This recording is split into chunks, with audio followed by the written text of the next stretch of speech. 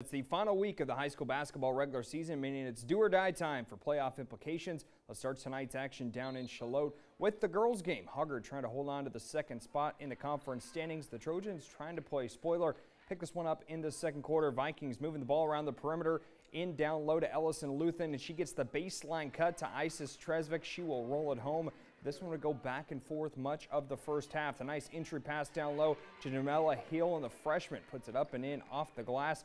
Hoggard, though, would pick up the offensive execution in the third quarter. Cross-court pass into the hands of Julia Wilkerson. And you know the senior loves the left wing three ball, but the Trojans, well, they would not go down without a fight. It's Hill again, this time rolling it in from the right side. But tonight, it belonged to this young lady. It's Isis Tresvik. She gets it, takes the baseline, and gets the floater to go. She would hit the floor, not get the and one, but scores through the traffic. And it wasn't the cleanest of games on either side, but Hoggard pulls out the 43-25 win.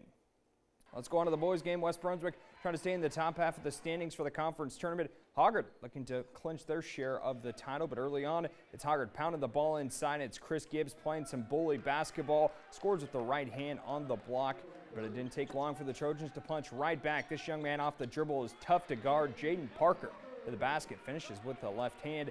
Then, how about this? Off the defensive rebound in transition, Vikings spray ahead to Brady Rankin, a little sweet jelly for the bucket.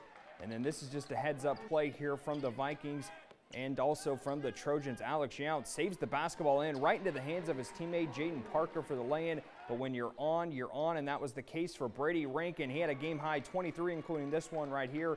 And Hoggard claims at least a share of the MEC title with the 48-38 win down in Charlotte.